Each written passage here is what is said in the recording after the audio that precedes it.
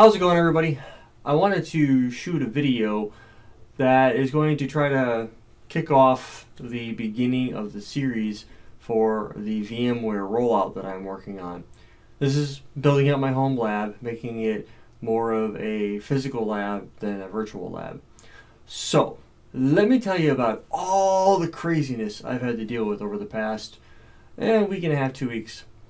So about 2 weeks ago, might be even a little longer by now, I honestly lost track of time. The last time I posted, as a matter of fact, I will go find out when it was, because I'm actually legitimately, let's see here, I posted that on the 18th of January, that I bought a couple of new servers for testing out a VMware lab, an all physical VMware lab. Now it's the 31st, so that makes that, I posted that on the 18th. So that was on a Monday when I bought the servers. And so a week, almost 2 weeks that it's been since this has all come out to be. So obviously it takes a few days for the servers to show up. They eventually showed up. Let me go ahead and adjust my mic real quick so it's a little easier for, hopefully it'll pick up the audio a little cleaner. The servers eventually showed up. I went ahead and I bought 3 PNY 240 gig SSDs, and I bought 3 new caddies for the SSDs because the UCS C220 M3s only have 2.5 inch wide hard drive base. Whether you use a hard drive, a spinning mechanical disk, or if you use an SSD, it's 2.5 inches wide. So I bought the caddies to do that. I think the hard drives were like 30 bucks a piece, and then you have the caddy, which was like 15. So that's 45 plus another 90. So it was about 130 bucks for the caddy and the hard drives. So not too bad. So I'm waiting for the stuff to come in the mail, and eventually the servers show up, and they come in 2 boxes. I'm like, oh, okay, no worries. And so they show up, and I'm like, okay, now begins the long, grueling process of getting them squared away. So then it was, I couldn't do anything that day because of other stuff that was going on. So basically the servers got moved to the basement and sat in the basement for a couple of days before I had an opportunity to get to them. So I finally am able to get to the servers. So physically go downstairs and physically get them wired in and stuff like that. I know I'm going to have to upgrade some things, like I want to upgrade the Cisco integrated memory or management controller, the SIMC, as we'll refer to it as we go forward. I know I'm going to have to work on getting a number of other things working and stuff like that. So that was the first step. So I went through that process, and I got the servers physically, put into my rack, which I'll be showing you pictures and stuff like that. Alright, so we have the rack here. This is the very top of the rack. The rack hasn't changed a whole lot since the last time I did a video on this, but if I bring you guys down vertically to the bottom, we have all of the servers. So if you look at the very bottom here, we have this server right here is the IBM server. This is the one that will pretty much be getting decommissioned. I'm going to leave it on temporarily, but eventually it will get phased out. It'll simply be used to host a couple of virtual machines to do things like testing for the identity management exam for CCP security, the ICE exam. That's pretty much it, because it's got a lot of NICs in the back of it. The 2 servers above it, this one and this one, these servers are both Cisco UCS C220s. As you can see now, I have a total of 5 of them. So the top 3 are the new ones that we're going to be integrating with the existing environment. And in the first bay, that right there, that right there, and that right there, I've inserted a 240 gig SSD. The caddy goes in like this. You open it up, you pull the hard drive tray out like so, and then I have a PNY 240 gig SSD physically ready to go for it. That'll get inserted back in there like so, and we're in pretty good shape. That's pretty much the main thing. Now on the back side of the rack, there's a lot going on here. If I tilt it down a little bit, we have the IBM server down here at the very bottom, the 5 C220s. So these 3 right here will be for the VMware hardware lab, which is what I'm going to be, which is the reason why I made the 9 cables. So if you look in the back here on the network side of the house, you can see, by bringing it in a little bit closer and zoom in, you can see that there are 3 network ports. So we have 2 data, 1 and 2, and then we have a management interface right here. So I will manage the device through this, and I'll take this port and this port. They will be physically wired. Let me zoom back out. They will be physically wired, see right here, to this switch right here. So I'm probably going to have to add another switch into the environment because of the just not having enough space, but I'm probably going to have to run 2 cables down. I'll take probably these 2 ports right here, which are right there, and then I'll run cables down to a gigabit switch that I have actually sitting right here. So that's basically how that will work. So that'll be the environment. I'll go ahead and show you how that gets set up and get all the cabling done here in just a moment. So the servers finally got put into the rack, and I started trying to figure out the cabling and all that type of stuff. So I'm going down that route. So I've got that process started. I've got a Cisco 3750G switch that's got all gigabit ports on it, and I go through and I even recorded a video on how to set up the existing switch to the 3750 switch that will be used for the ESXi hosts and things like that. And I set up a dual cable port channel from my core switch down to this switch so that I would have more flexibility in terms of doing things like that. So I got that. I got it all physically laid out. Then I started getting the cables into play. I recorded a video on how to actually make the cables, and physically ran all the cables. I'll include all of that video in this one, and probably some subsequent videos as well, because it's going to be a multi-part series. So I'm going through all these steps, and it's going out pretty well. And I get everything physically cabled. I get things powered on. Alright, so the next thing I'm going to go ahead and do is I am going to take these 9 cables right here, which bring them down here. I got my 9 cables, and I'm going to selectively wire them in. So does it matter really where you put them? Technically no, but I'm going to put them in an order that I know that will make sense on the backside. So what I'm going to do is, you have the odd numbered ports up here, and you have the even numbered ports down here. So what I'm going to do is I'm going to take these 9 cables, and the order in which you put them in, it really doesn't make much of a difference, but I'm going to take these 2 right here. It doesn't really matter which ones I grab, and I'm going to plug this one into here. That connects there, then this will connect to here, then this one will connect to here, and then the goal with doing it like this is that the top 6, these guys right here, will be for the data side of the house, and then I'll be able to run them backwards over the top of the switch, which is right here. I'll bring this up just a little bit for you, and I'll drape these up and over the top of the switch like this, kind of like a slicked back hairdo, and I will connect them in like so, and to the back of the servers, and grab this guy. And the bottom half, these 3 ports right here, will be used for the management side. So I'm going to clean that up a little bit. So what I'll do is I'll just pull these guys through down here at the bottom. Go ahead and back this up a little bit for you. So that one's good, this one's good, then this one, then this one, and this one, and then this one. Alright, so now that they're all separated, I have these 3 left. So what I'm going to do is I'm going to take these 6, and I'm going to stretch them out so that they are all like this, so they're all stretched out.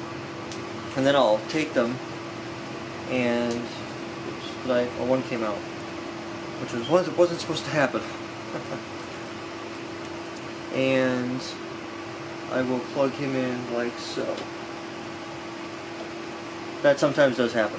So now I'll take the 6 cables and then I will pass them through to the back side of the server like so. And the goal with this is, whoops, that popped out again. I'm going to have to be careful of that. Is to get them to lay a certain way. And then what I'll do is this cable and this cable will be this physical server right here, the bottom one. Then these 2 cables will be this server, and then these 3 cables will be this server, so that I'll know which one's going to which. And then the same thing with this one. This one here to here, this one here to here, this one here to here. So that I know when I connect to a certain port, I know which one's connecting to which. So let's go ahead and take care of that real quick as well. I'll take these 3 cables and plug them in here. Now this switch is not turned on currently, not that big of a deal. And last but certainly not least, this guy. Awesome. Okay. They'll get swept back as well, but I'll do that later so that I know which ones are doing which. Alright, so let's go to the back side of the server.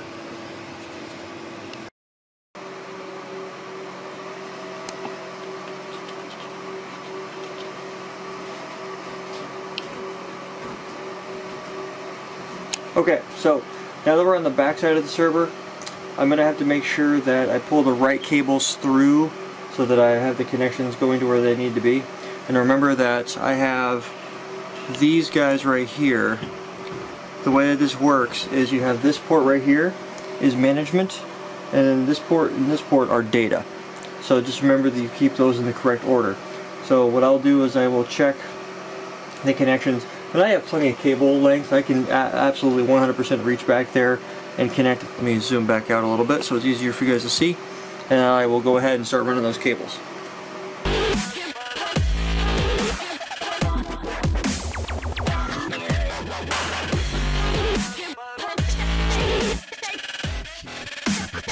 And that wraps up all of the cabling.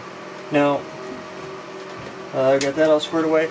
Last but certainly not least, let's go ahead and just zoom in real quick on what we did. We have the bottom servers all wired in with its cables, the middle servers all wired in with its cables, and then the top servers all wired in with its cables.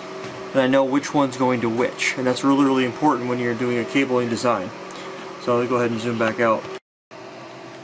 Alright, so I have a couple of crossover cables that I have from a long time ago that are going to probably be just long enough to connect these guys together, which is exactly what I'm going to need. So I've got these 2 open ports right here. See if I can zoom in real quick on that, just so you guys can see what it is that I'm doing. Go ahead and pan up just a little bit. And then zoom in on the switch port. There we go. So I'm going to connect these guys right here on this port here and this port here. And let me just make sure that this guy goes underneath this other black port, or this black cable here. Oops.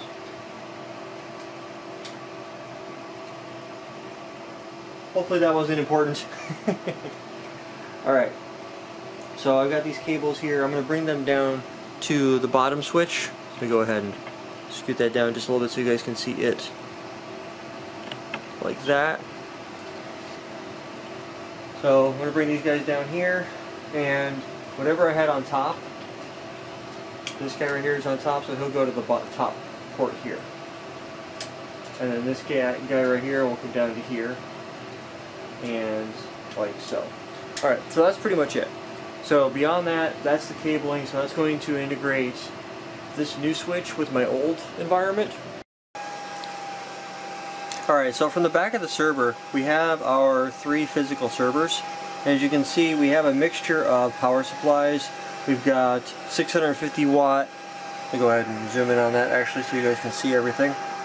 So we have 650 watt, we have, which is going to be this particular model.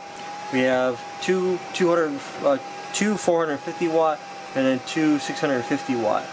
So in this scenario, does it matter which one we plug into? It really doesn't. But I'm going to end up plugging into just a single power supply. I don't need them all turned on at the same time. So I have power cords. This is going to be your normal power cord that your computer would use. And so it's got the traditional 3 prongs, 3 connections right here, as you can see. Actually, so you can see that. And then it's got the normal 3 prong like you would normally use. So what I'm going to go ahead and do is take the twist tie off these guys, and then we're going to go ahead and get them physically wired in.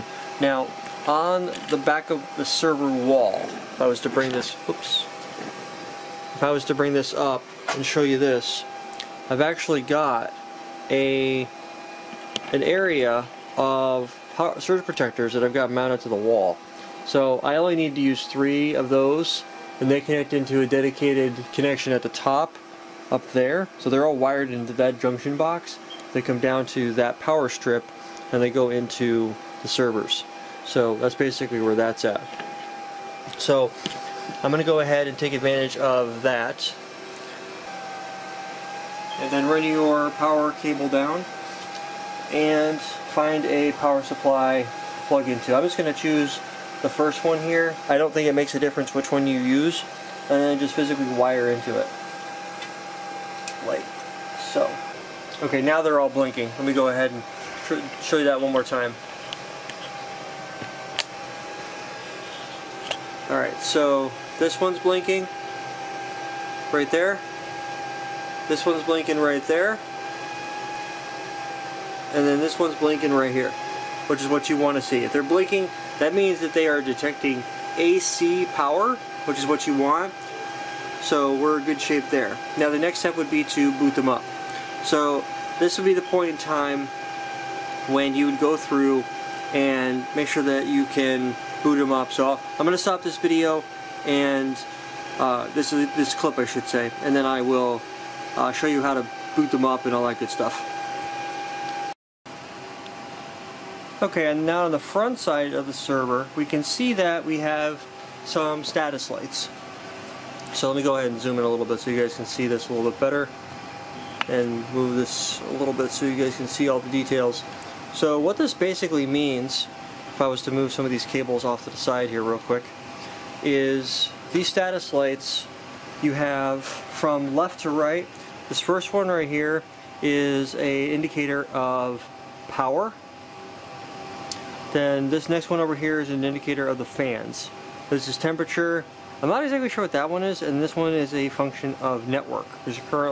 There are network cables plugged in, but the server is not powered on. And in addition to that, this switch that the servers are physically wired to, this switch isn't turned on yet. So we have to power that switch on first, which will be the next thing to go do, would be to power it on and then get it connected.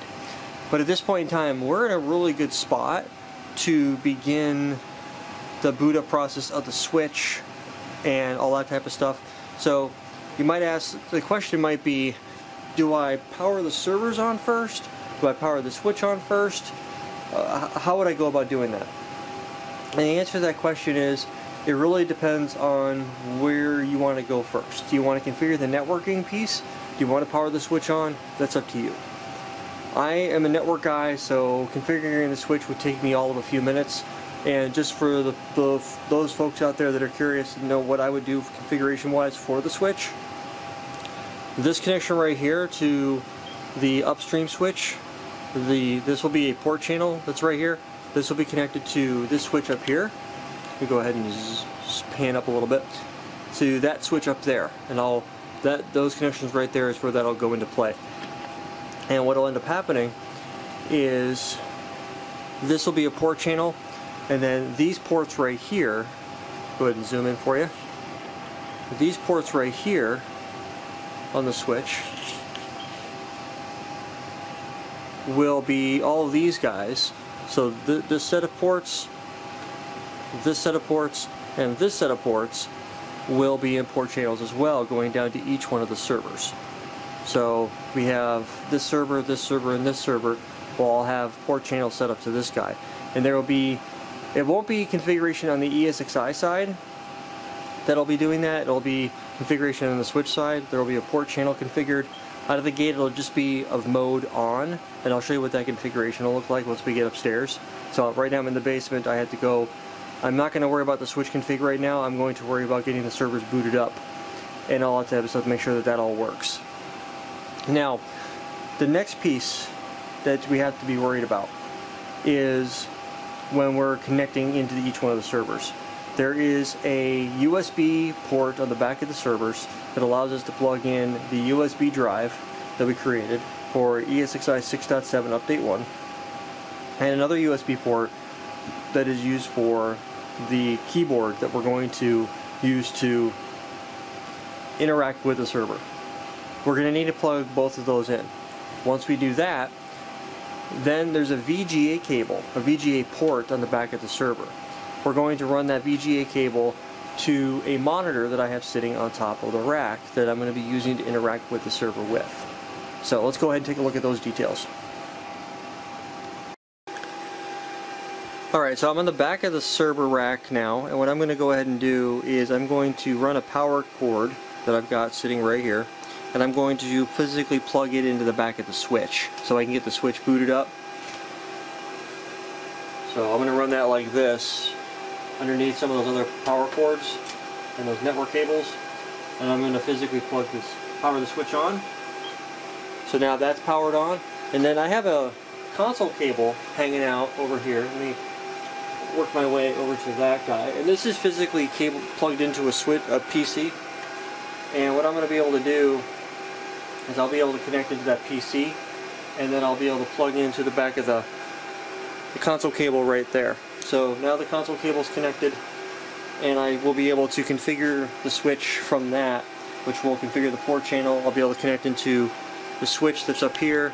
Alright, so now that I've got that all done, the next thing for me to go do is focus on the USB portion of things. So I have USB ports right here, right here, right here, right here, right here, and right here. And as you can see, I've got this one that's right plugged into this guy right here. I got this guy right here. This is connecting to a USB keyboard. So I'm actually going to follow it, and I can unplug this guy, and then I can plug him into any one of those other ports for the USB keyboard. So I'll do that to this guy right here. Plug it in like so. There we go. Alright, now that I've got that done, the next thing I can do is I can grab the USB drive itself that I'm going to use to boot this server with. So I'm going to focus on this bottom one. In addition to that, I see this VGA cable that's hanging out right here. Actually, let me zoom out a little bit so you guys can see what I'm talking about. So I have this VGA cable that's right here, that's plugged in. This is actually running to the monitor that's sitting on top of my rack. So I'm going to move him from this guy up one to the next server in line, and now he's plugged in, but the display is not going to show anything. So I'm going to take the USB drive and plug it into the other port. Alright, so I'm going to go ahead and plug him in right here. Just like that. Okay, so this USB drive is configured to do a boot up of ESXi 6.7. Before we can do that, we need to configure the server, the SIMC, and all that type of stuff. As you can see, some of the network cables are starting to light up and things like that. I'm going to I'm going to go to the front side of the server now and show you what it looks like when the network adapters are up and running, and then I'm going to go ahead and power on the bottom server first, and we're going to see how all that comes together. I run into all kinds of other problems that I will talk about here, and we'll do this as I'll put this as part one because I'm already 20 minutes in. There's going to be some other things that I'm going to have to talk about when it comes to getting the servers all squared away. So this will be part one that I will release. Part two, I'll talk about some of the other issues that I ran into and how I was able to resolve them, plus the other issues that I ran into with the servers and all that good stuff, and some of the issues that I'm still dealing with. And so yeah, hopefully this was interesting to you. Thank you so much for stopping by and watching me. And until next time, guys, take it easy.